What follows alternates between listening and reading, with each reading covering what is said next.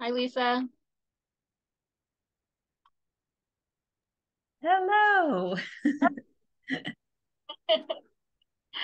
As we're doing this, can you just make sure that we're admitting everybody that's signing in? Of course. Did you see, you can see my screen? We're good? Yeah, we're good. Okay, cool. All right, so you should click off at 16. Yeah, Okay. Oh, this one? yeah. Not then. And excuse me, and how are we signing in? Um, This is Davina. Go ahead and sign in there. We don't ask for your name. Your email automatically pops up when you sign in. Okay. Your name pops up. The only thing that we ask you is these AAP5 polls right here. It's just your gender, your age range, your race, and then what county and chapter you're joining us from. That's all the information that we ask for. And do I put that in the email? Oh no, if when you should have it pop up right now inside your Oh, polls okay. on Zoom. Okay, I see it. Thank you. You're welcome.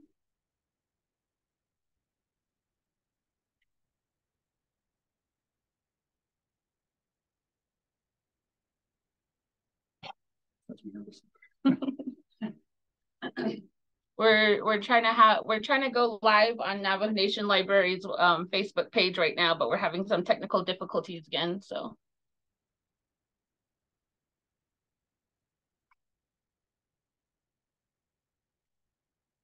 Did anybody have any questions about anything we discussed last week before we start?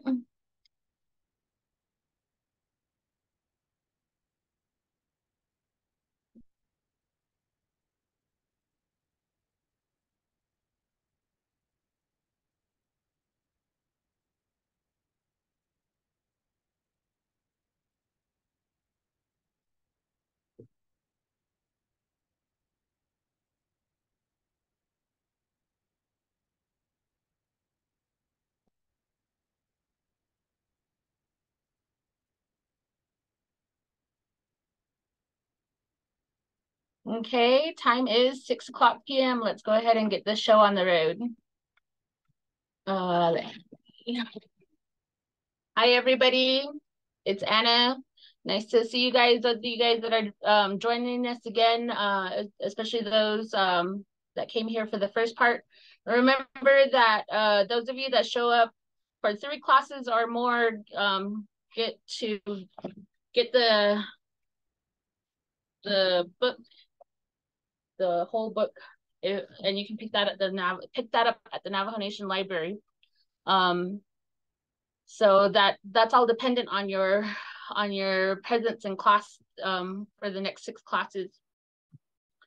Today we have Mr. Donovan. Yes, Donovan Pete. Donovan Pete from Navajo Nation Library. Hello, everybody. And he's trying to get the page set up for Facebook Live. And then we also have Alma. Hello, everybody. She's going to be a technical. And then joining us from remote from St. John's office, the Cooperative Extension out of St. John's is Lisa Reedhead. Lisa, can you go ahead and introduce yourself? Hi, everybody. I am Lisa. I'm actually sit in our Pine Top office. So I'm glad to be here with you guys tonight and excited to see what's going to happen. I did want to let you know, Anna, I did get the chat up. So I'm good on there. I can see the chat, so I can kind of monitor that for you too. All right, thank you so much. You're so Lisa's going to be our technical assistant remotely. So she'll be doing all of the page clicking today. If you guys have any questions, go ahead and put it in the chat, or feel free to go ahead and unmute yourself and ask that question. Raise your hand and Lisa will be there to check to see who has questions. If you're having any technical difficulties or anything like that, put them in the chat and we'll try to help you out as much as we can as we're starting. Go ahead and go to the next slide.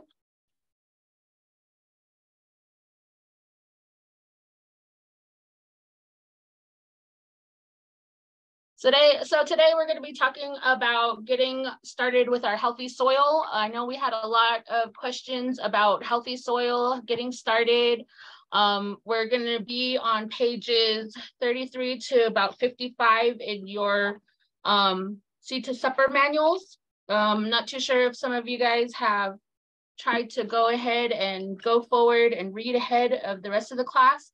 But today we're going to be talking a lot about building your soil, composting, fertilizing, making your garden beds, and then also just maintaining that soil throughout the summer and throughout your gardening period.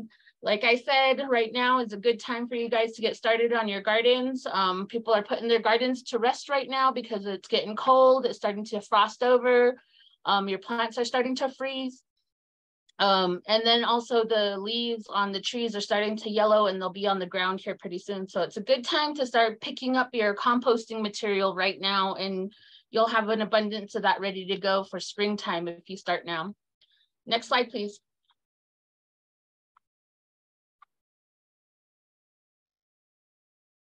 Okay, so first, building our healthy soil. Next slide.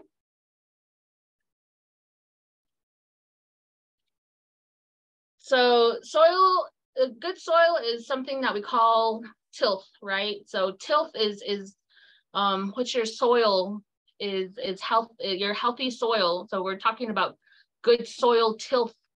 That would be the terminology that we use when we're talking about soil tilth. You can support it's a soil that can support plant life. When you're picking up your soil, it should feel loamy, it should be easy to dig, it shouldn't be hard, it soaks up water, it stores water in it, and it drains well, and it makes a good seed bed. So if you ever go into the stores and you try to pick out a good soil, you can reach in, feel it when it's dry, feel it when it's wet.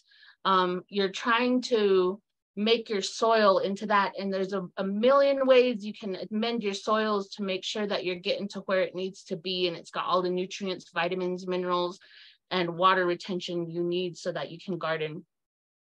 So when we're talking about loamy texture, we're talking about when you take your soil and you roll it into a ball, it holds its shape when it's moist. But when you squeeze it, it'll easily crumble. That's what we're talking about when we're talking about loamy soil.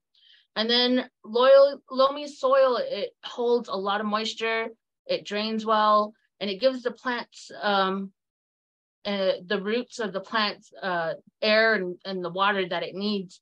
So it has that wiggle room for your roots to develop and grow outwards and under. Whereas if it wasn't loamy and it was, say, like a clay, your roots wouldn't be able to move freely and grow outwards. Next slide. Real quick, Anna, I just had a question. First, actually, a participant had a question. On the registering to join the meeting, it just says, I just had a quick question about joining the meeting. For the past 2 classes, I had to register to join the meeting. Is this something we have to do every time? No, you should only have to register once, and then it's the same meeting ID and the same password all the way through. You shouldn't have to do anything. When I send out my reminders, it'll be just a reminder. It's the same exact meeting information on it. So when I sent out an email yesterday to you, that was just a reminder. It still had all the same information on it. You didn't have to register again. Right now, there are 78 of you that are registered for the class, and everybody received that email. And then when you sign in, somebody usually has to go in and approve as you're coming in to make sure that, so you'll be in a waiting room before you get in. Any other questions, Lisa? Did that answer their question?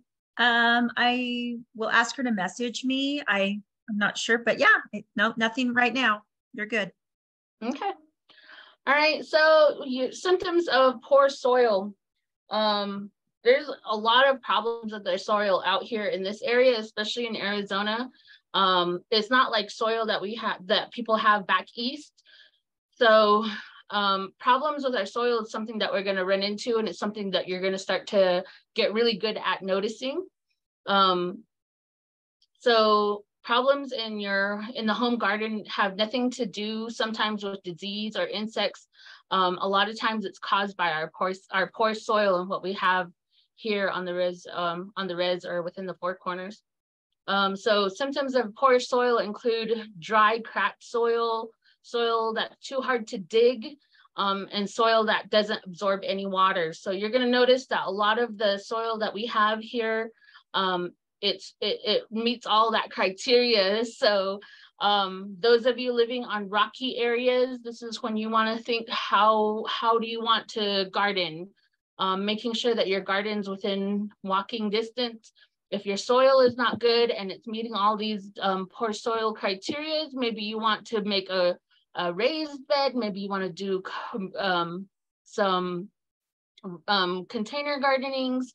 Maybe you want to think about possibly amending the soil as much as possible. But we're going to go forward from here. We're going to talk a lot about amending your soils now, and seeing what's more feasible for you and for your budget. Okay, next slide.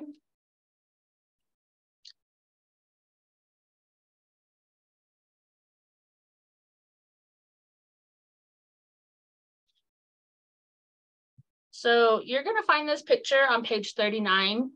And your garden soil is made up of air, water, organic matter, tiny pieces of broken rock, and garden soils are roughly about half of it is about pore space.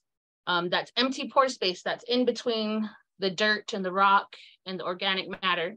And water fills inside those small pores in between, and then air fills the large pores. And you can kind of see it going off of the diagram on page 39. So if the broken rock is mostly sand, soil pores hold a lot of air and not enough water. And if the broken rock is mostly clay, soil pores hold a lot of water and not much air. So if it's sand, more air. If it's clay, more water. Okay, so when you put down a layer of clay, you see all the water, it kind of absorbs so much, and then it doesn't permeate through the clay very well, right? But with sand, when you pour water on the sand, it absorbs it quickly and it goes to the bottom, right? So if you're thinking sand, you should be thinking air. If you're thinking clay, you should be thinking water. Okay, but plants and the roots need both air and water to grow. The trick is finding that halfway point between having the sand and the clay. And we're going to be dealing with a lot of different types of clay out here on the res in the four corners. So here we find a diagram of organic matter. So as you can see, organic matter only makes up a small part of your healthy soil, but it's essential in a vegetable garden because that's where a lot of your nutrients come from. And organic matter is anything that was once living and is now decomposed or broken down into the soil. Can I get some examples of organic matter that you can put into your soil to get that small portion? You can put it in the chat, or you can go ahead and unmute yourself. Leaves, Victoria, Clara, bananas. Yes, bananas have potassium in them, and we're going to go over your different nutrients here pretty soon. Apples, yes. Grass clippings, yes.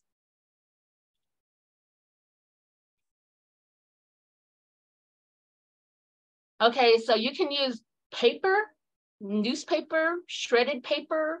Those are all made out of trees. And those are also organic matter too as well. If you have an office that does paper shredding, though, that makes really good compost, and you can use them in raised beds too as well. Veggie scraps, yes, you can use veggie scraps. Those have a lot of nutrients in them. They do break down well in the soil. Eggshells are really good too as well. They have calcium in it that your soil does need. Other things you can think about are also wood ash, straw. I would kind of think about coffee grinds a second time. You know, coffee grinds is something that they would use back east because they have a lot of slugs and stuff. And so coffee grinds help to keep those slugs away. Out here with the soils that we have, when we're amending our soils, we have these coffee grinds. They can actually be a little bit more harmful than helpful. That's just according to what I read about my coffee grounds, because I drink a lot of coffee. And I noticed that when I put it into my garden, sometimes it's kind of, it gives my plants too much of a boost sometimes. So kind of do your research on coffee grinds and what it can do to your soils, okay? And if it's gonna benefit you or not. A little bit of wood ash, yes. From your stove, from your home stove, yes, you can use wood ash, but use very little of it, not too much. Make sure that what you're putting into your garden bed isn't a fire that once had plastic in it or anything chemical in it on the wood. So wood ash is good, yes. All good examples. So you guys are all on the right track here.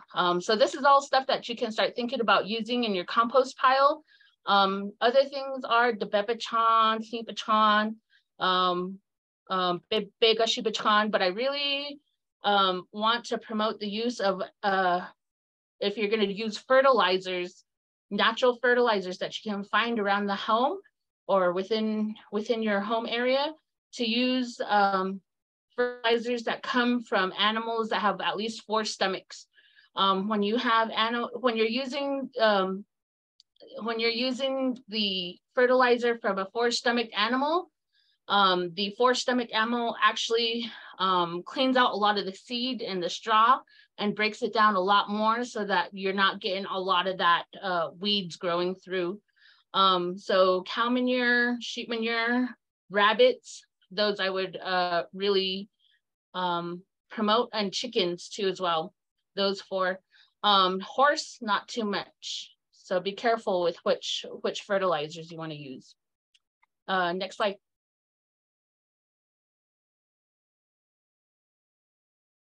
So organic matter. In nature, your soil microorganisms and earthworms, they start to decompose. They decompose raw organic materials like fallen plant trimmings, food scraps, until they can't be broken down anymore. You can add the decomposed material to your garden beds as compost. Planting and raw organic material can really harm your plants, so you have to decompose it before you use it in your garden, okay? If you're using fertilizers, make sure that you're using fertilizers straight from the corrals that are at least 120 days old or older, okay? You want to make sure that you're not going to burn your plants. When you're putting in fresh manure into your garden beds, you can burn your plants, and your pH level is going to go up because there's a lot of uric acid still in it. So be careful with that. And then you can do cold composting by adding the raw compost into the top of your gardens in the winter time, and that'll help to break it down throughout the winter. And come springtime, you can mix it in real nice and good. But then by the time you're starting to plant, your organic material that you put in there, your vegetable scraps, your eggshells, those had like well over 3 months to decompose and become compost. So don't put like fresh tomatoes in your garden while while you're ready to, while you're trying to compost. You can't compost while you're growing at the same time. It needs time to break down. So it can harm your garden.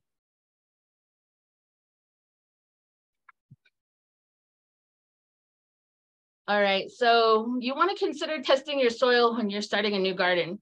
A soil test can measure your soil's pH and the amounts of nitrogen, phosphorus, and potassium, NPK, okay? When you're starting your garden the first year, maybe say like right about now might be a good time for you to do your soil testing. I don't really like to do soil testing because it really gets into the nitty-gritty and the science of it all. And it kind of discourages me from gardening altogether. So I'm always just like winging it all the time. But testing your pH tells you how acid or alkaline your nutrients, your soil is. So acid or alkaline, your vegetable gardens are most productive when the soil is slightly acidic between 6.0 and 7.0. If your soil pH is lower than 6.0, it's too acidic, and then some nutrients are going to be less available to your plants. You can raise your pH by adding your agricultural lime, which also adds calcium to the soil. And when you're doing this, you want to apply about 5 pounds per 100 square feet of growing area or more if your pH is really low, okay?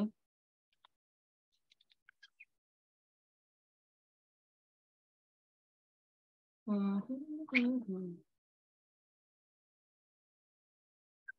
right, so on page 42, you're gonna be able to find a little tiny chart there on what to put in your compost pile. And then on page 42 at the bottom, you're gonna find a table there on how much compost do you need in order to add a 2-inch layer to your garden space. Okay, so go ahead and use those charts this coming fall to kind of just calculate what you might need. If you're gonna go the expensive route and you're gonna go to Home Depot to get these amendments, I would recommend using this chart. Testing your soil's nitrogen, phosphorus, and potassium. If you're applying a balanced fertilizer for several years, your soil may already have enough phosphorus and potassium, and it might need more nitrogen because nitrogen leaches out of the soil really quickly, especially when you're watering all the time or during heavy rainfall. So you might want to test your soil every 3 to 5 years if you really need to supply any nutrient other than nitrogen. Okay, so nitrogen you can get out of fertilizers, okay? You can go ahead and do a little bit of research on your fertilizers, or call me or call your local master gardener if you have any questions. Like I said, we could probably be doing a soil testing here in our office pretty soon. I'll email you guys if I have that event coming up. Any questions so far on soil testing? None in the chat so far. Okay. Next slide.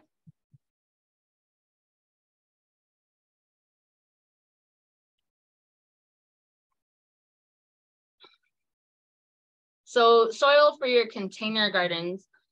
Potting soil is essential for container gardens. You can't use garden soil. You can't use amending soil on this. It has to be potting soil, okay? There is potting soil for vegetables and there is potting soil for flowers. So, you know, it's really up to you guys what kind of potting soil you want to use. If you want to fruit vegetables, you're gonna want to get the vegetable potting soil because those have a nice balanced nutrients worked into the soil and it's been tested before it goes out into the market. And your soil has to be refreshed or it has to be replaced every year. That's when container gardening starts to really get really expensive because you're going to be wanting to refresh those soils every year. And then you're gonna wanna start thinking about getting fertilizer. A good balanced fertilizer is probably best for your container gardenings. So when we're talking fertilizers, we're talking nitrogen, phosphorus, and potassium. And when you're buying your fertilizer, you're gonna see the 3 numbers at the top. And sometimes they're 15, 15, 15, 10, 10, 10, or they'll come in different increments like 15, 5, and 10. But it always goes in the same order, NPK, NPK.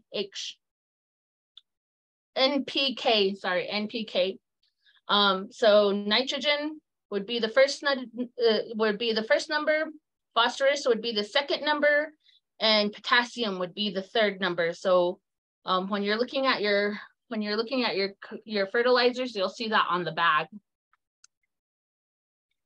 So let's see, garden soils will not drain well in your pot. So no garden soil in your pots. Use potting soil. Next slide.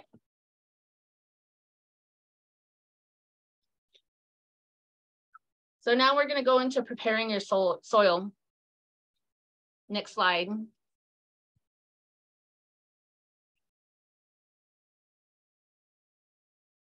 So now that we've talked about developing your garden site, planning your garden all through lesson 1, it's time to start talking about your planting. And in the spring, it always begins with your soil type, and time, making sure it's not going to frost over, making sure that you have your starts already done and they're ready to go into your soil. Okay, next.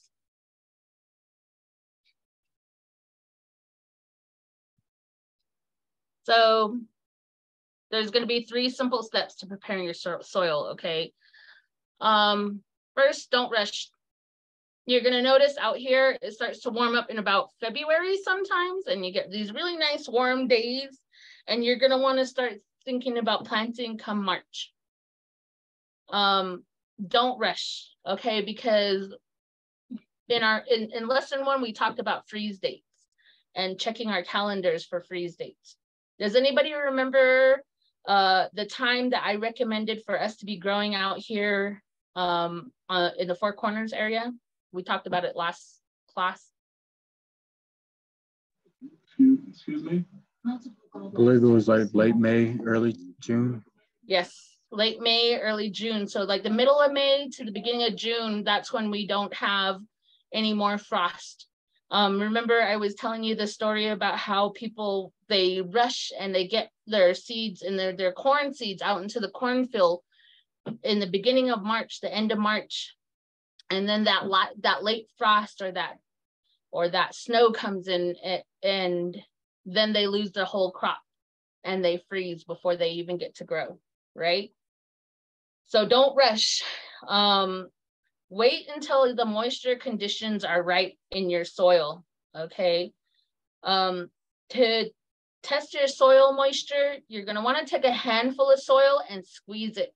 If it stays in a mud ball and it sticks to your gardening tools, or it looks shiny and it's too wet, it's not time to plant. If it's powdery and clumped, it's too dry.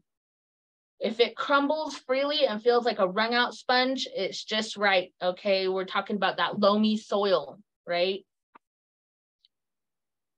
Second, you're gonna wanna remove your overwintered materials, all right?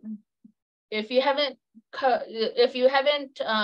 been gardening for a while and you haven't done a cover crop, don't worry about this. But if you did do a cover crop, you're gonna need to cut down your cover crop, remove it, and turn it under. You wanna make sure to do this before the cover crop has set the seeds, okay? And at least 2 to 4 weeks before planting, okay? So if you have a cover crop, whether it be straw, hay, some sort of a wheat of some sort, make sure you're cutting those down before they get mature enough to seed. And make sure you do it 2 to 4 weeks before you start to plant, okay? If you've covered your beds with mulch that has not yet decomposed over the winter, you want to take that mulch off and remove it before planting, okay? Davina, you said you use mulch, but you're gonna try other options. Mulch is just there to keep the weed cover down. Mulch, you can overwinter it and have it start decomposing over the winter. Depending on which mulch you're getting, you could actually be harming your plants, okay? Especially if they're vegetable plants. Okay, and then third, you're gonna wanna add compost. You're gonna wanna spread 2 to 4 inches of compost evenly over the bed, all right? You're gonna wanna turn it with a shovel or push with the digging fork really deep into the soil and throughout the bed and work in the compost by wiggling the fork. And then to save time and energy, you can do your fertilizer along with your compost and mix them together. We're gonna start talking about fertilizer here in a little bit. Yeah.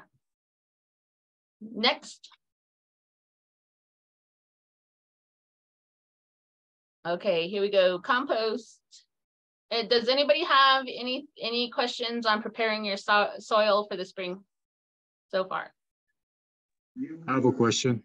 Jawan, go ahead. So with like animal manure that's mixed with like hay. So one of my grandmothers has a 1 ton bale of hay, and like the debris that falls off of it, would that be good to add on top of the soil? I wouldn't recommend using hay because you don't know if it's seeded out. You don't know what's actually in the hay. We do have a problem here on the reservation with invasive weeds. So when you're buying these hays from elsewhere and you're putting that into your garden, you could have some different kinds of invasive weeds that you might have to battle come springtime. So yeah, you definitely want to make sure that if you're going to put something green down like that, that you do it to where it's deep enough that it won't seed out. So raised beds like lasagna gardening beds, I would recommend you would put the hay at the bottom of that, okay? That way it doesn't get that sunlight, it doesn't get the warmth, it doesn't, and it has time to decompose before it starts to grow outwards. Because those seeds inside your hay can be there for up to 7 to 12 years before they seed out, before they die, okay? So if you're gonna use hay, use it at the bottom of like your lasagna beds so that they have time to decompose. But even then, those seeds they can just lay dormant like that for years. Okay, and you were talking about invasive weeds. Would that include those little bullheads? They're called Yá'át'ééh or Yá'át'ééh? I'm not sure if you know what it is. I think the English translation is cocklebirds. Yeah, the cockleburs, those are the big, let me see. Those are the big seeds that they're like about this big, right? And they're really sticky at the top. Are those ones? Yeah, about a thumb size. They're about this, yeah, the size of a thumb. Yeah, those are also invasive weeds too as well. So be careful with those. Once you see them, cut them down before they start to seed. If they start to take over your garden, make sure that you're not moving them around. Dig them up, burn them where they're at. Okay. Burn them? Yeah, burn them. That's the only thing you can do to be able to get rid of them. Okay. If you're taking them and you're moving them into a ditch and the water takes that, your entire place will be run over by cockleburs. Because that's exactly how it is where I'm from. We have an old cornfield that's at least a football field by a football field, and just over time, nobody has been growing or gardening. So those invasive species just took over all of the land. And we do have like natural growing hay grown out, but the only thing is like we got all those weeds, those Yá'át'ééh growing everywhere. So yeah, I was joking with my uncle about just burning that whole and that's probably the only thing you can do to control something like that, because those seeds they'll be there for 7 to 12 years and they'll lay dormant. So the next big water season, the next big rain season, they will grow out. Okay. The only thing you can do to try to fight them is just pick them out, burn them, and plant really good cover crops. And cover crops, I would really try to recommend something that's like more native seed to our areas. So kind of keep a lookout and do your research on what kind of seeds you can buy with that can grow within your area. Okay. Okay. Yeah. But yeah, they'll definitely take over a whole field. So if I were to do something like that on a large scale, do I have to call like the fire department or something to to let them know I'm trying to do control burning? Yes, you'll have to get a burn permit from Navajo Nation Forestry. Okay. Yeah, so you'll have to do that, and I'm not too sure if they have a burn plan that you have to go through to be able to do that. But yeah, you do need to let the Navajo Nation know, especially because we have all these wildfires going on here on the Yeah, that's what I was. Yeah, so What I was thinking. I mean, like I could cut lines and like try to start two fires to fight each other, like how they say in those firefighter movies. But I'm just one person. Like, well, yeah. I don't know, but it might go out of control. I'll have nobody there to help me out. So Yeah, you have to report anything you burn. You do need to get a burn permit, and you probably have to let your chapter house know that you're going to be burning in that area, so that signs are posted that nobody needs to call like emergency response. oh shit. All right, thank you, Dewan. Good question.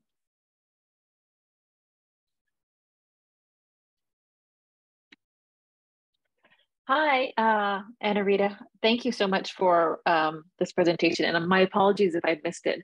But one of the things that I've been trying to look for, or if you have recommendations on someone to test the soil around my house in Noslini, because I have tried to plant several times and nothing happens.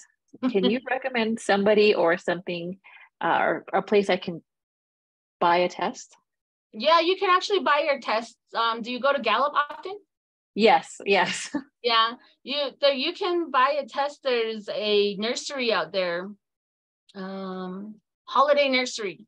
They have the single test tubes for your soil test, and you can buy those. I'm not sure how much they cost out there, but you can take that with you, or you can wait until I do an event for soil testing and I'll announce it to you guys. You guys can come in and bring a bag of soil, and you can test it yourself so that you can see the different soils. And I can teach you how to do that. That's awesome. Okay, I will wait for that. Thank you so much. I appreciate it. Yep. Okay, thank you. Anna Rita, there's a couple questions in the chat. Rachel had a question. Was that her that just spoke? Sorry. Yeah. Okay. And then I was reading my chat. And then Noka said, I never did cover crops before. What would that be for a small raised bed? Yeah, you can do cover crops in a small raised bed if you want to. Cover crops are more for like in-ground gardens though. That's just to keep the soil healthy in ground. When you're doing raised beds, they do help out a lot as far as composting. And you can cut them down, turn them under, but remember you got to wait 2 to 4 weeks before planting. Did that answer Noka's question? Noka, is that a good enough answer for you? I think so. This is our first year having a raised bed and actually growing stuff, so I don't know how to transition from like growing stuff into like preparing the ground for winter. Well, you can always use what are those things called? Mulch. You can use a mulch on the top throughout the winter. And just leave it that way, and that way you're keeping your costs down as far as cover crops and buying seed for cover crop. Okay. Yes. That works just as well. All right, thank you. All right. There was one more question just about burning, but I think you might have answered it. When was the best time to burn? There's some weeds around the house that she's scared to do that. So just, is it best to do it when it's dry or green? But you kind of said when the water season was kind of coming around. Yeah, when the water season comes, when it's raining, that's probably the best time to burn. Once they're dry and once they're seeded, then you have a potential to create yourself a forest fire. So when it's nice and green outside at night, it might be a good time too as well, when it's not windy. You just don't want those seeds to come out. So if you can catch them in the springtime before they start getting those little tiny flowers, do it right then. Pull them out before they even seed, and do that every year, constant, don't stop. That's why this is one of those active living, this is why the gardening is one of those active living things, because you have to get out there, you have to move, you have to be proactive, you have to be able to get ahead of this. So get ahead of your weeds before they even start to seed. That's the only way you're going to be able to beat this, any kinds of weeds. Okay. Is that the same weed that the one was talking about? That's the one I'm talking about. I tried to I have a lot of bullheads in my yard and around my home. So that's what I'm talking about. Yeah, bullheads are real pretty and nice and green in the springtime, and then come mid summer they start to dry out and they get hard, and that's where you get your bullheads. So if you can, just pull them out before it gets too bad. So for myself, do you mind if I say so? Go ahead, Dewan. So for myself, I've been pulling weeds since like the end of April, just because like it gets real annoying too, because we got like the tumbleweeds, bullheads, and then like I said, the Yá'át'ééh. So the best time to get rid of them, I notice, is as soon as it rains. I use like a little digging fork. I just like soften up the soil and then pull the whole roots out, and then I put it into one pile. It's difficult to burn once you pull it when it's still green, but you let it dry out probably like a week and they'll be able to burn easily. Yeah. So I mean, you can do that. But when you're moving it, remember you're moving the seeds too as well, right? yeah, I mean, like you try to get them before the little flowers start to bloom on them. And like if you can get a container, it's best to like pick it up by your hand. It's a lot of work. Like my hands are completely busted right now. I got so many bullheads that have broken into my hand. But it's a process. Like I've learned that this whole past season. I didn't get to grow, but I've been trying to take care of my mother's land in the areas I'm thinking about growing at. So like you said, it's a constant process. There's no breaks. Yeah, like even our grandmas and grandpas would be out there in the field like as soon as the sun came up, right? So they're out there, they're actively hoeing, they're actively moving things around, they're getting out there before the weeds get too big and take over the fields, right? This is why that we go back to that Navajo teaching of getting up with the sun, because you want to get those weeds before the hottest time of the day and you're not out there, you know, really working too hard. It's the same teachings, it's just on a smaller scale, smaller garden level now. Hi. I've been raking it and hoeing it all along, and now it looks like grass in my yard now. When you're raking, I don't know if I should try burning. When you're raking it, you're actually moving those seeds around. When you're raking it, you're moving those seeds around. So hand pulling them, probably the best way, the most maximum, you know, efficient way to get rid of weeds, hand pulling them with the root. If you're talking about certain vining plants, these little tiny white, they're like vining plants. They call them, in Navajo, they call it, I can't remember all of a sudden now. I can't remember the name. I can't remember now. But those ones, their roots can actually get to about 12 feet deep. And the tougher the root, the more they'll keep coming back. Sometimes they can propagate off of their roots and continue to grow from the root up. So it's best to take the whole root out. So hand pulling would be the most maximum efficient way. The next one would be hoeing. But if you're moving that plant around, it's already seeded around, then you've seeded your entire yard. This is Perrette. Can I add in a little bit about the bullheads? Mm-hmm.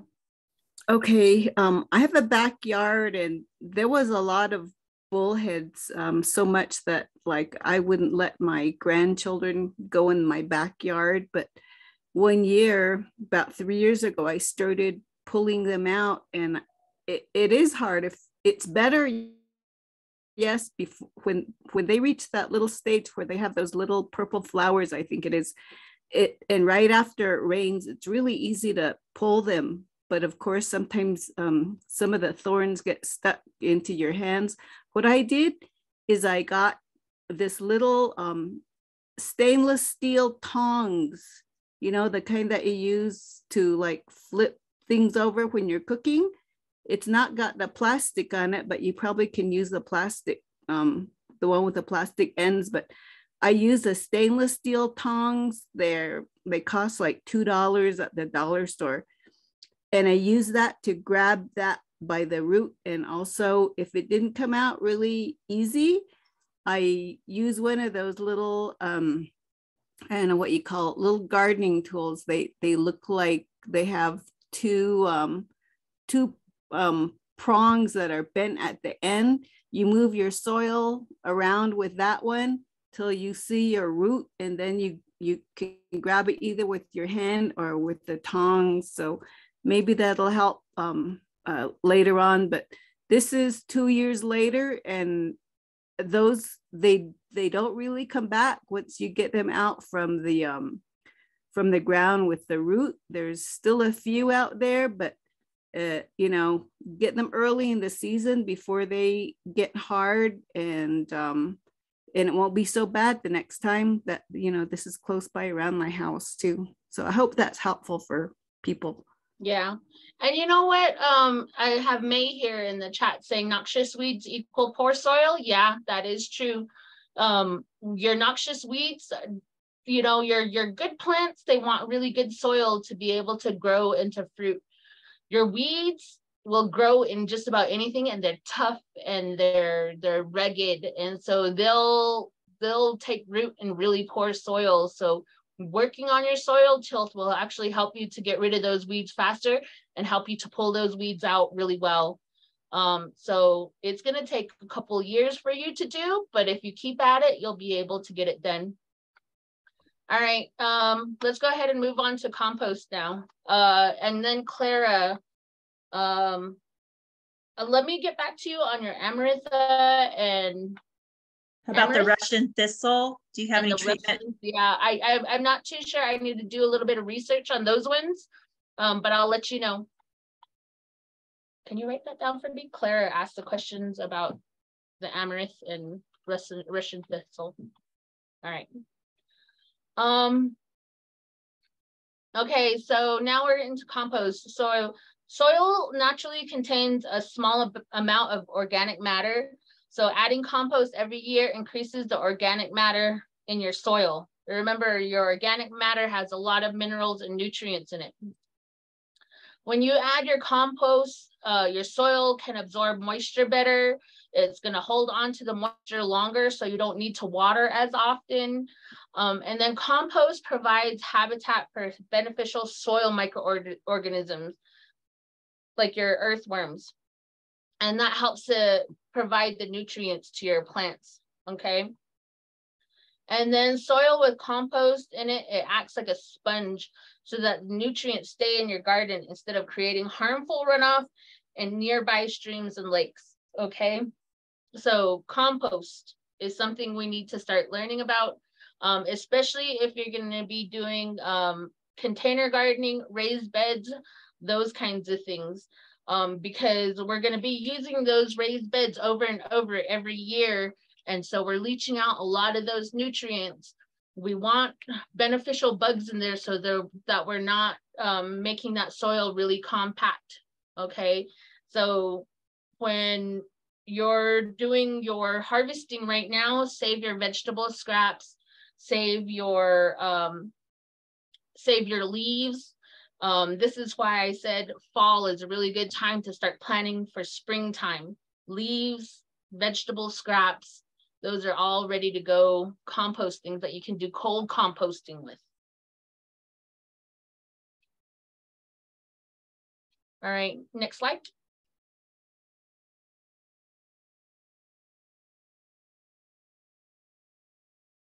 Will adding a lot of compost help for clay soil? That's a question that we have.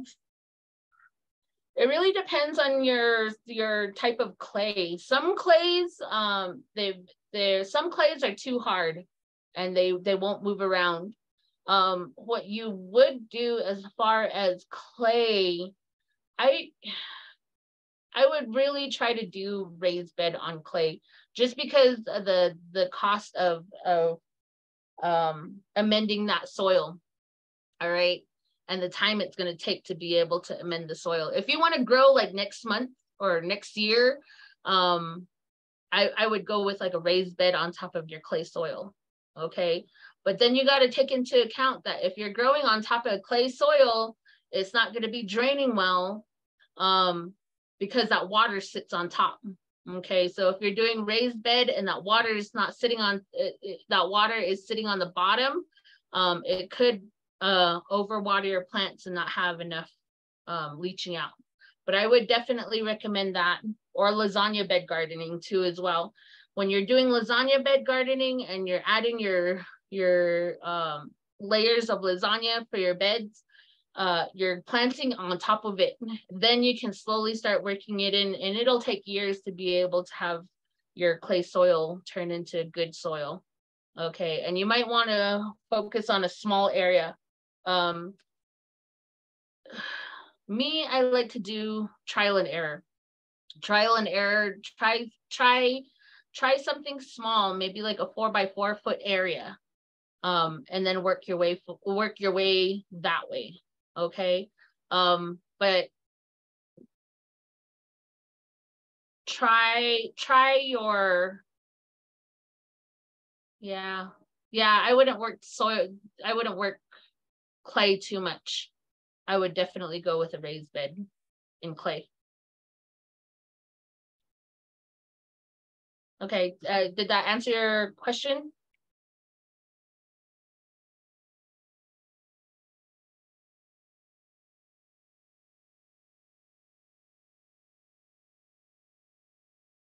All right. Okay, so making your own compost is definitely going to save you money. It's something that we all need to think about. So saving money. I know it's a lot of work for us to be buying.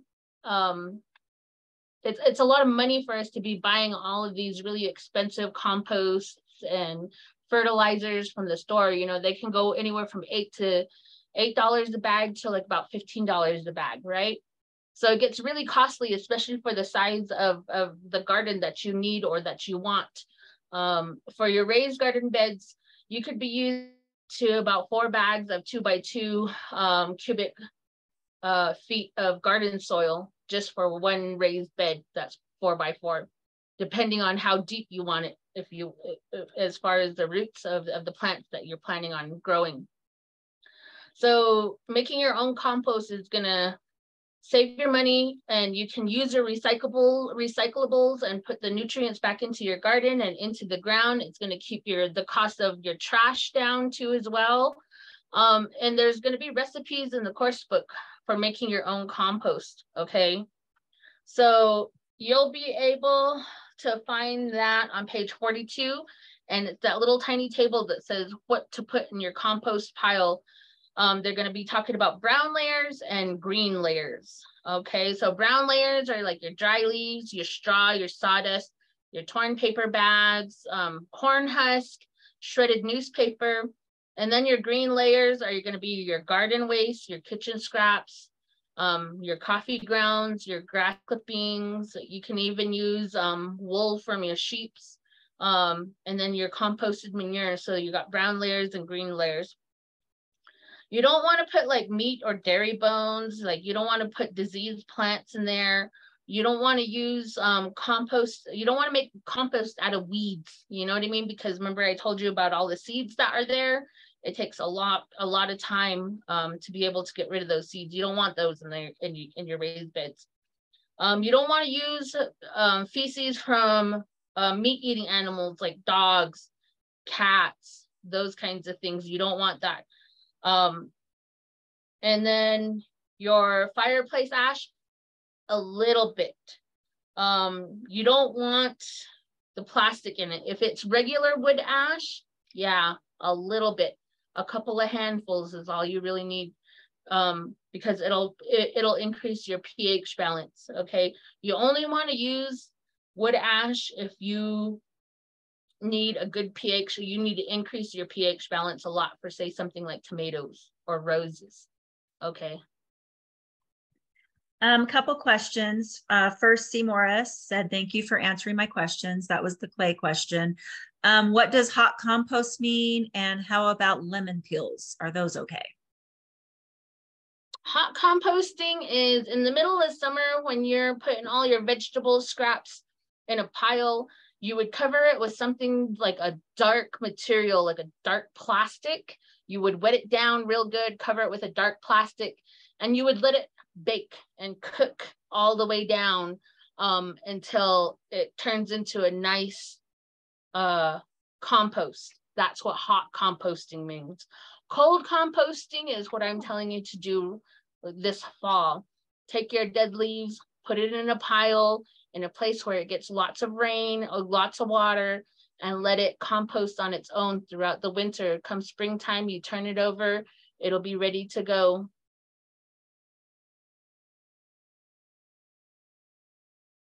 And lemon peels, they would be okay, right? Because they're a fruit.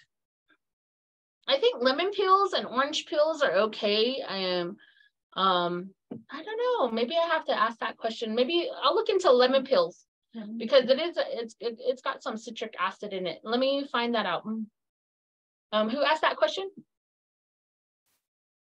Let me go back. May. Okay, May, let me get back to you on the lemon peel one, okay? And then how about leaves, meaning leaves from our squash, beans, corn, or watermelon? So from your corn, you got brown layers, right? So those are high in carbon, right? So that would go into your brown layers, and your leaves would go into your brown layers too as well. So use tree leaves. Use tree leaves that are not pine. Okay, so certain types of oak tree, those cottonwood trees that you see out there, those leaves are pretty good. But don't use like pine needles. So leaves from your squash, beans, corn, or watermelon, as long as they don't have seeds and then you can break them down throughout the winter, they should be fine to go back into your compost piles. And just squash leaves without disease, right? If they have disease, don't put it in your compost. Yeah. Yeah. Yeah, they have to be good, healthy leaves. We're going to go over checking for diseases on your plants. In one of the, I can't remember which one. I think it's lesson 4. So we'll be going over finding diseases on your plants. Well, leaves don't have seeds on them. It's the seeding that happens like in certain kinds of, what is that called? Weeds that we don't want in there. But leaves, they don't have seeds in them. If you can cut down those leaves and get them really good into your compost pile, they should be fine.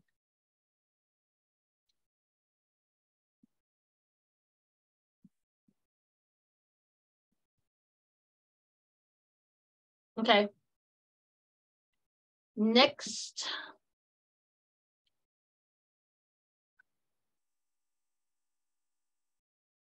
how to add finished compost to your garden. So you're going to add 2 to 6 inches of finished compost that you bought or that you made in your garden beds each year. There's a chart on page 42 at the bottom. Okay, you can refer to that. You want to mix or wiggle it in. You want to top dress your perennials yearly. Okay, so you don't want to get them into the roots, but you'll just top dress, which means you'll just put it around the base of your plant where they come out in the wintertime. So for perennial crops like your asparagus, your artichokes, your berries, you can top dress those 2 inches of compost into the soil surface each year without mixing it in. So perennials are crops that are going to be alive for 3 or more years. Okay. Asparagus is one of those ones that once you get your asparagus going, within the first, it doesn't make asparagus for almost 3 years. And then after year 3, it starts to create the asparagus. But once you have an asparagus bed, those asparagus will continue to come back year after year after year. And one asparagus plant can live up to 12 years and they'll keep coming back every year. So that's what a perennial crop is. You can also build compost piles directly in your beds. And this is what we're talking about right now, cold composting, or sheet mulching. And we'll talk about it a little bit later, okay?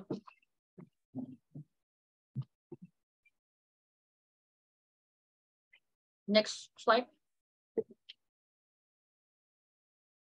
We're going to talk about fertilizing now. Is there any other questions about fertilizing so far? I mean, composting so far? Not in the chat. Okay. All right, next slide, please.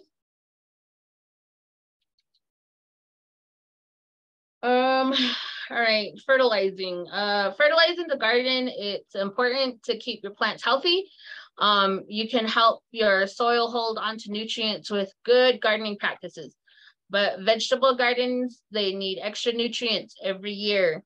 So giving the plants the right amount of nutrients at the right time is key to growing like your most successful vegetables. So plants need 16 nutrients to thrive. The major 3 are nitrogen, phosphorus, and potassium, NPK, okay? And those are found in most fertilizer mixes, and plants need them in larger amounts than other nutrients because they create fruit, okay? And plants need smaller amounts of the other 13 nutrients called micronutrients, okay? What do the numbers mean? You're always gonna remember these 3 letters, N, P, K. N is nitrogen, P is phosphorus, K is potassium, okay? And they're always gonna be in that order, N, P, K. So when you're looking at the bag, you're gonna see the number at the top and you'll see that they have them complete fertilizer. So when we're talking about balanced fertilizer, the numbers are going to be 10, 10, 10. That's a balanced fertilizer. 15, 15, 15 is a balanced fertilizer, okay? When you get your soil testing done, right? And let's say your phosphorus is too high, right? You want to get something with a lower phosphorus. So your numbers are going to be different, like the ones you see in this photo right here, 15, 5, and 10. But you know, it's one of those things that you really have to start to think about and learn about every year, okay? And then soil testing will help you to determine where you are. But the first 3 years, remember, we want to use a good balanced fertilizer. So for the first 2 or 3 years, use a balanced fertilizer, 10, 10, 10, 15, 15, 15. Those I would recommend for the first 3 years. Then after you've gotten the hang of learning about your soil and where it needs to be and the nutrients that it needs, Then you can go back into using the ones with the higher nitrogen. Let's say you've been growing pumpkins in one of your raised beds, and it leached a lot of the nitrogen out, right?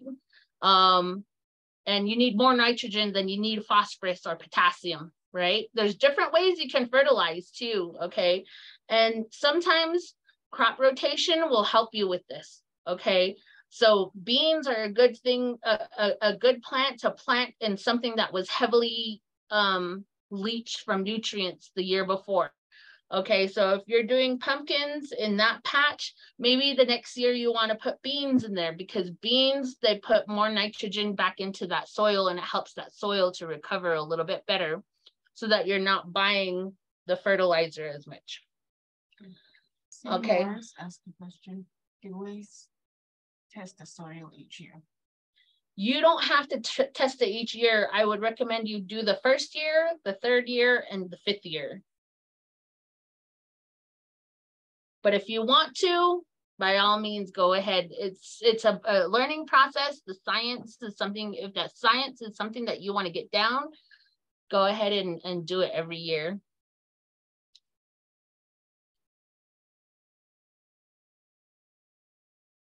Okay, so we all understand we want to use a nice balanced soil for at least the first 2 to 3 years. And that's going to be 10, 10, 10, 15, 15, 15. All nitrogen, phosphorus, and potassium. Okay. Next slide, please. Okay, you want to apply fertilizer in your first year of your new garden. You want to fertilize it in the spring, about a month before you sow seeds or you transplant. You can also do it around about the time when you're cutting down your cover crops. You want to cut down your cover crops, put your fertilizer in, and turn it over. So you can do it that way too as well. It's going to give your soil the microorganisms it needs to, time to break down the fertilizer and into the form that the plants need and can use, okay? After a season or two, you're going to be able to fertilize at planted time without waiting, okay? For in the whole applications, fertilize when you transplant your starts, okay? And then when you're applying your chemical fertilizer, if you choose to use a chemical fertilizer, you want to follow the directions on the package, okay? I don't really like to use chemical fertilizers because I'm always afraid that it's just going to leach out too fast. And then with the organic fertilizers, it's something that I can see, it's something that I'm familiar with. It's really all up to you and what your preference is. Okay, any questions on when to apply your fertilizers? So the first year, fertilize in the spring about a month before you sow your seeds or transplant. And then you can go mid-year and you can do maybe like maybe a chemical fertilizer, maybe even like a fish fertilizer. Those work really well. Next.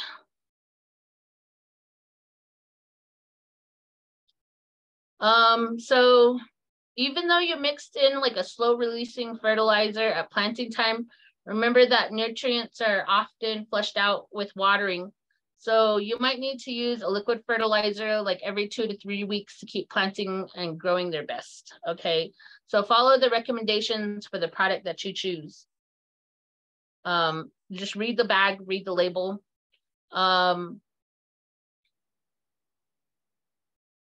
They have like vegetable,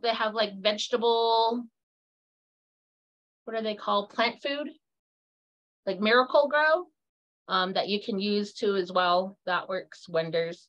And then like fish fertilizer, that works well too as well. Just a little bit here and there, but follow the directions. Next, fertilizing. Okay, thank you. So plants, they're gonna need nitrogen for healthy growth. You know, nitrogen is the one that leaches out of your soil the most. So as we talk about in chapter 3 next week, we can do a side dress of a small amount of quick release nitrogen fertilizer like fish emulsion and then you can water your plants. You don't want to apply extra nitrogen to like peas, tomatoes, or squash because it can make the plants produce only leaves and no fruit. Okay, if you notice a pale green or yellow and slow growth about 4 to 5 weeks after planting, your crops may need more nitrogen. We do have a Master Gardener hotline, and you'll be able to find it in your seed to supper workbook on page 155. Let me double check.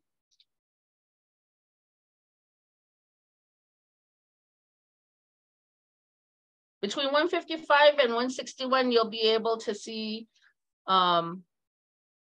additional places where you can get gardening information, and that's all within your appendix.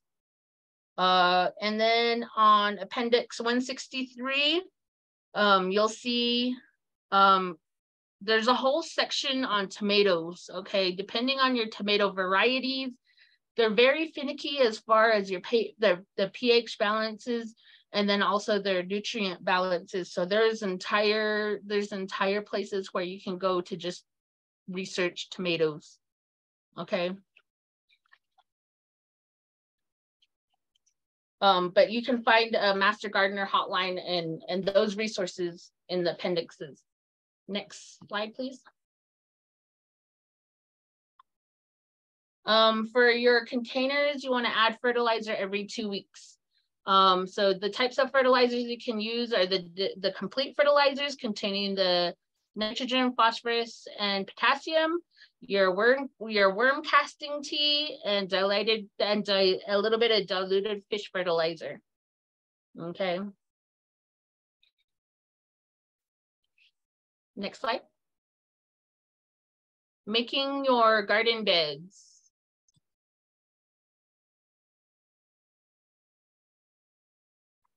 All right. A raised bed is any garden bed that's raised above the natural ground level. Okay, you see in this picture, there is no wood holding that up. It's a little bit higher than the rest of the ground. That's a raised garden bed. So anything that's raised above the natural surface of the soil is a raised garden bed.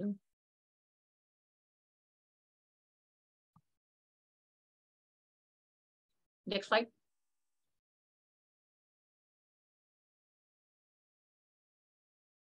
So there's plenty of really good reasons for raised garden beds. You can plant vegetables throughout your yard, but raised garden beds help you to avoid stepping on your garden soil. It helps you to focus on the areas where your plants will be growing. And then you'll be able to save on fertilizer and compost, so you know the locations that you need to grow.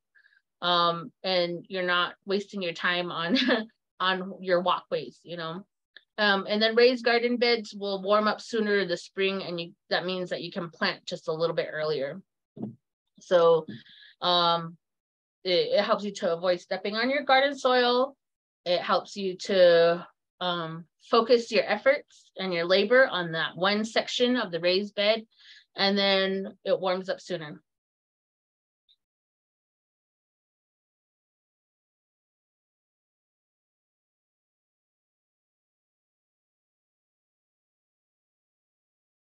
Next slide.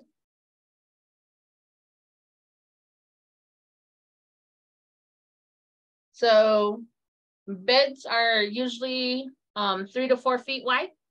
You want to be able to work it from both sides in the middle. Okay.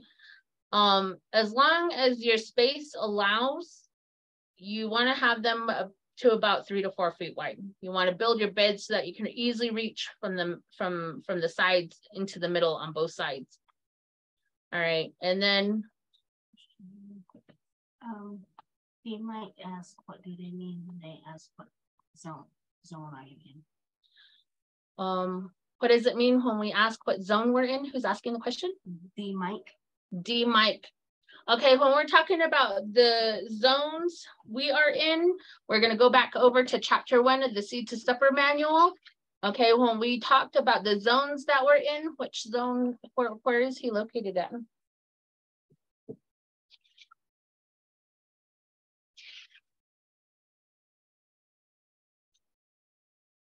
The zones are just your elevation.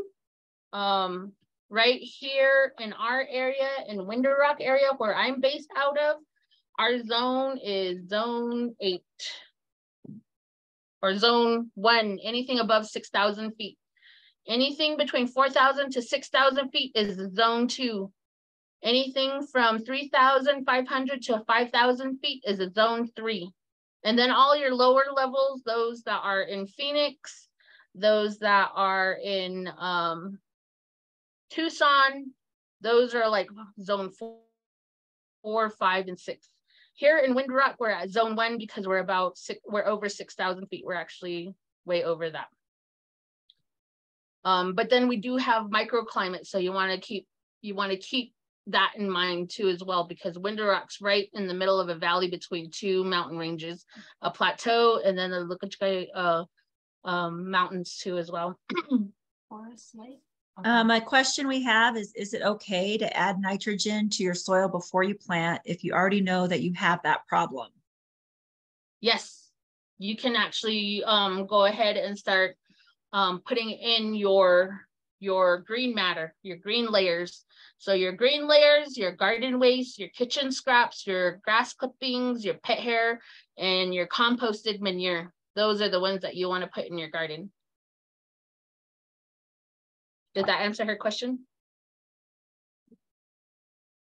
I'm not sure. She just said that she was having problems for the past 2 years. My corn and squash didn't grow very well. The leaves got yellow after it started growing and hardly got any corn or squash. And if I did, it would be small. They didn't get any bigger. Yeah, you might want to put more nitrogen in there, or give you might want to give your corn a break and put some beans in. Plant beans next year, where you would put your corn and let that nitrogen, those beans put that nitrogen back into your soil and start to build it up again. Sometimes you just need to do a crop rotation so that you're building your soil back up. Because corn and squash, those will really leach your nutrients. That'll really use a lot of your nitrogen. Okay. Forest Lake and Pinon area. So he's in Forest Lake and Pinon area. Let me check his zones real quick. What was his name again? B Mike.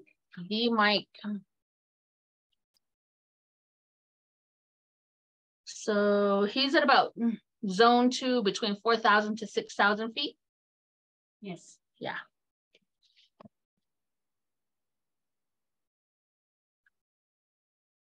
All right, let's see. Oh, okay. If you have more than one garden bed, you want to separate your beds with pathways. Okay. When you're making your garden, when you're planning out your garden, you want that walkway space. You want to be able to fit your wheelbarrow through it. You want to be able to walk through it. If you're going to be doing vining plants in them, make sure that you're putting them in an area where they have room to grow out and over. And those vining plants, like your squash, your melons, your pumpkins, they can take over your walkways. Okay, so if you have more than one bed, try to separate the beds to where you can walk through with the pathways. You're going to need at least 18 inches for a footpath and 24 to 36 inches for using like wheelbarrows and garden carts. Okay. Which manure did you say is best to use? So anything, the manure of 4-stomached animals. So sheep is in abundance around here. That would be a good manure to use. Remember, over 120 days old, and let it compost for quite some time. You don't want to take it straight out of the corral and into your garden. If you're going to take it straight out of the corral and into your garden, make sure you're doing it when you're not ready to plant. Do it in the fall time, so it has time to break down and really become a compost for that soil. Okay. You can use sheep, you can use cow. Cow is what you would buy at the stores. That's what they sell the most at the stores in the bags. Rabbits are good and chickens are good. Next.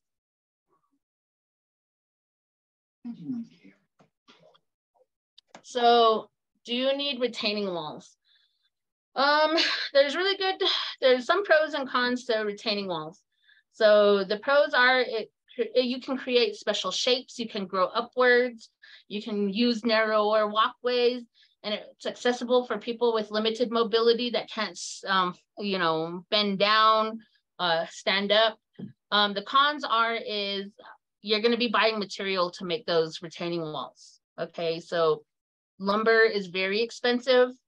And then also if you're going to be using stone for those, you got to remember that stone, it absorbs heat, right? So if you're living in an area where it gets really hot, you don't want to use a material that's going to absorb too much heat and bake your roots. But if you're living like in a colder area, like Luca, Sawmill, Crystal, you might want to use those if you want to start planting a little bit earlier and you need your soil to warm up a little earlier. So even the material that you use to build your retaining wall is going to cost something. It is going to take a lot of work to be able to get it done. And remember that you're going to be trying to fill it to the top all the way. So it can get really expensive and very labor intensive. Okay, and another con about it is they create hiding spaces for different kinds of pests. Okay, things can crawl in and live down among what you put down there, and it just can take off from there. Even termites, those kinds of things can start to grow in retaining walls. But if you're choosing to build your retaining walls, you want to use blocks, stone, or boards. You don't want to use railroad ties, because railroad ties, any kind of treated wood or any kind of wood with paint on it, because you don't know what was in the paint, you don't know what kind of chemicals they use to keep it from rotting, and that will leach into your soil. Other things I would tell you to stay away from is don't grow your vegetable plants in tires, okay? It's not good for you. They have chemicals in them that could be harmful to you, that can cause cancers. Can you plant corn and squash in a bed? Yes, you can plant corn and squash in a bed. We do that here on the Navajo Nation Fairgrounds. We do our corn and squash in raised beds because we do have a clay soil here. And then we didn't want to dig down, especially because it floods in that area. So we built upwards. And so we grow our corn and our squash in those beds. And we can fit about 5 squash plants into one bed. This year, we're going to be adding compost to it. We're going to be adding a lot of good nutrients into it because we've used that one bed for 2 years for pumpkins and squash. I think that's about it with that one. We might want to think about rotating, do a crop rotation on ours too as well.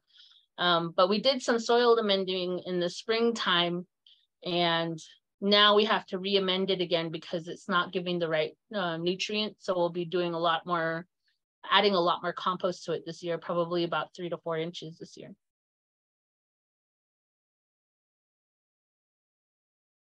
Any other questions? Yeah. I got a question. So we're talking about raised beds. Would adding wood chips and small pebbles or like river rocks into it help with the air pockets or the airflow? Depending on how deep your raised beds are, I wouldn't recommend using river rocks at the bottom, just because then all of your water starts to sit in there, right? When we're talking about container gardening, we talk about putting rocks at the bottom. I know a lot of people want to put rocks at the bottom because it fills that space between the bottom and the top, right? Yeah, because it was talking about that, I believe, like in the beginning of the chapter. So I was just wondering, just like a couple here and there. just to allow airflow through it on the first chapter, I believe. Mm-hmm. I think that a couple of them will be okay, maybe a light layer. Like if you have pests like prairie dogs, maybe a layer of sandstone at the bottom might be okay to keep those pests out, and then build your way up from there. But I wouldn't do like a thick layer of it. Oh, okay. Okay. But wood chips will be good as well, though? I'm sorry, what? How about wood chips? Depending on what kind of wood chips you want to use, you don't want to use pine because it's very acidic. So not pine, okay. Yeah, if you're going to use wood chips from your wood pile, you got to make sure that you let it decompose a little bit before you put it into your garden. If you're going to use wood chips, you want to use it in the walkways. What your wood chips is act like a mulch, and that mulch will keep your walkways from overgrowing all the weeds and stuff, and it'll make your weeds even easier to pull out, and it'll keep the moisture in the ground right there. But as far as using wood chips directly into your raised beds, the only way I can see that happening is if you're picking the right kind of wood chip, okay? Oak wood chips, depending on certain types of oaks, they can have a higher pH balance and it can throw off your soil. And then pine wood too, as well, is like, don't even use that. Don't even use pine needles that's got too much acid in it. And it'll kill your plants. So be careful with your wood chips and try to only use them in between your walkways, or if they're older than a year or so. Okay.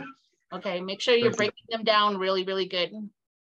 You've got a few questions in the chat. The first one is from May. Are you going to invite us when you are going to plant? If you want to, I wouldn't mind doing another. We did have in-person Seed to Supper class this year. We did try it out.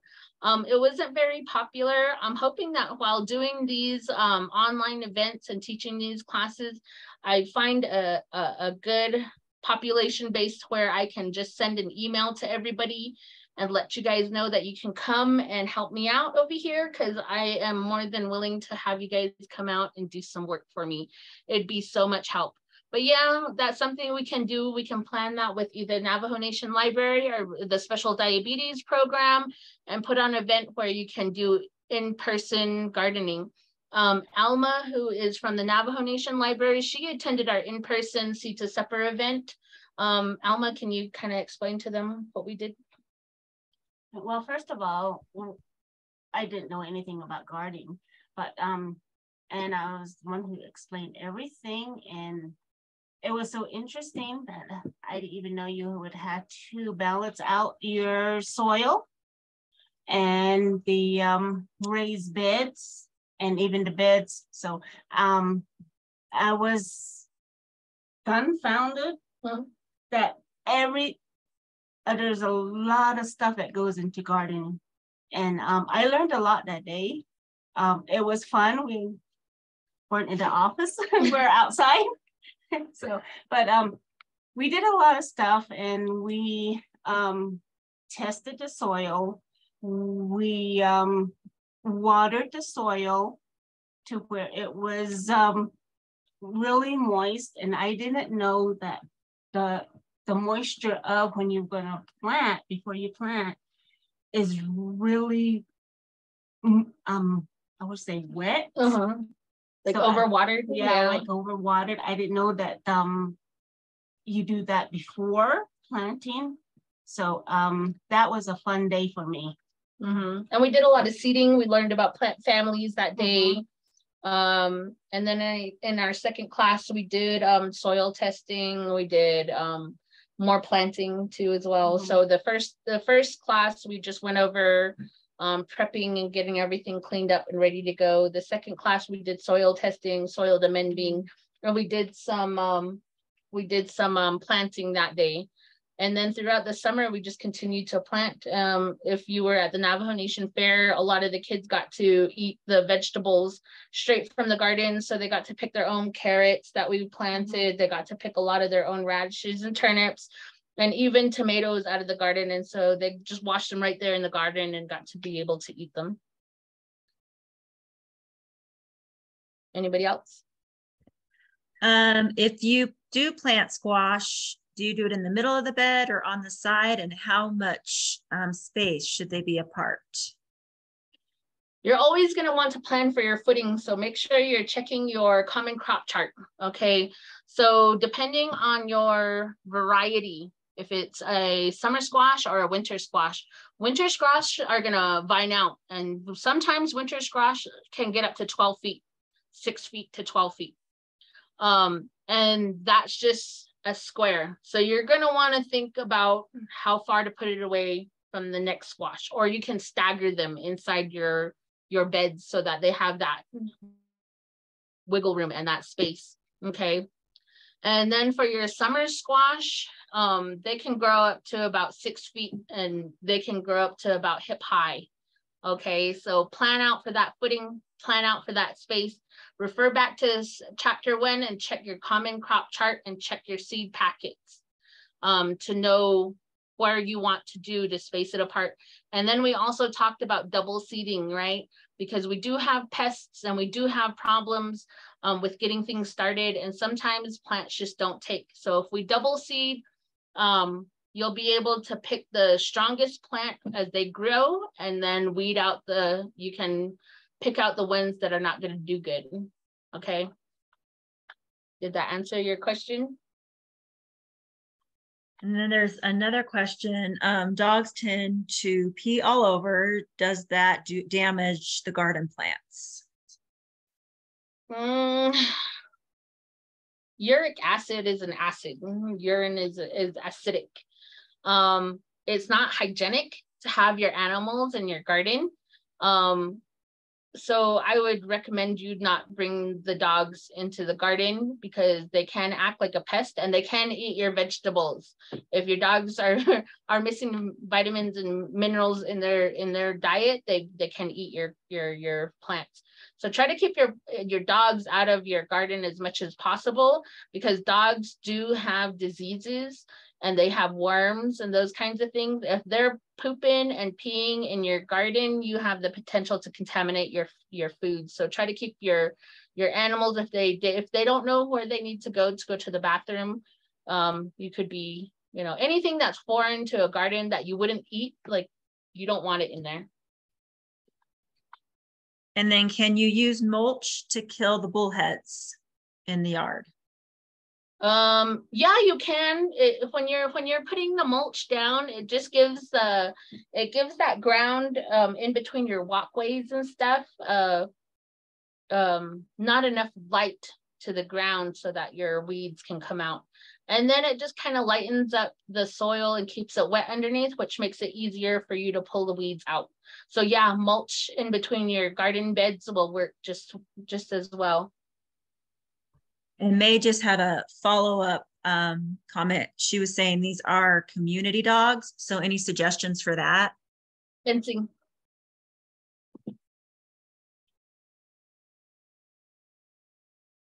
Fencing is the only way you can take care of those community dogs.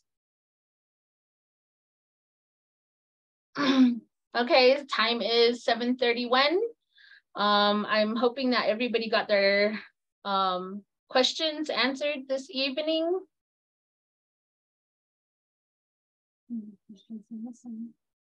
No more questions on Facebook Live. I can ask Steve if he has any questions.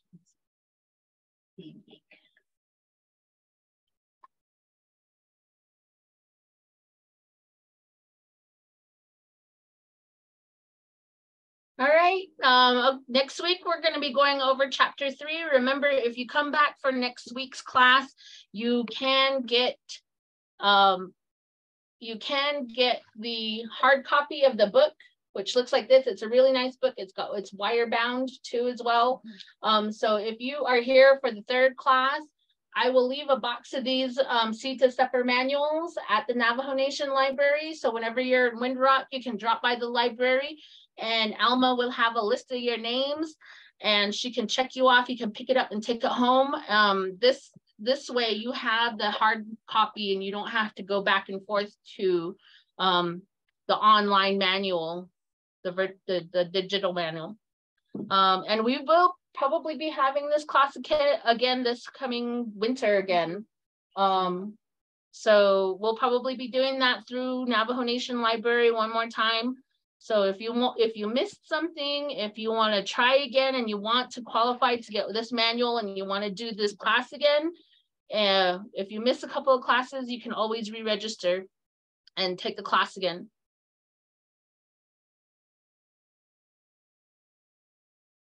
If you want to read ahead, go on ahead and read ahead. If you can have your questions ready for me to answer. But yeah, next one, we're going to be talking about planting with your containers. We're going to be talking about your seeds and your transplants. We're going to be talking about direct seeding and your transplanting. To understand that tomatoes have a whole different way of being transplanted as compared to other plants. And then when we were talking about fertilizing too as well, we're talking about getting that that, what do they call it, the fertilizer, the liquid fertilizer, and using that during transplanting time. So go ahead and read on forward, have your questions ready. If you have a question from here until later on, go ahead and feel free to email me. Those of you that have my email and are registered, you can shoot me those questions. Can you give me the questions? As for the questions for Clara on the Amaranth and the Russian thistle, and then May, you wanted to talk about lemon peels and your compost tool as well. I will get back to you and we'll talk about it in the next class. Is that okay? Oh, D Mike says he did not register. How can he register?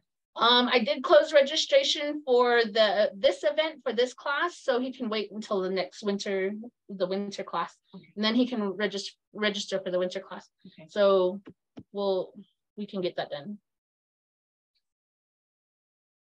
All right, with that said, I'm gonna go ahead and I'm gonna end the class. Time is now 7:35. I'm really happy to have you guys all here. Thank you so much for registering and keeping up with everything. Otto, sleep well tonight. Thanks, everybody. Have a great rest of your evening. Thanks, Anna Rita. Talk to you later. Bye, everybody. Go net. Thank you. Oh.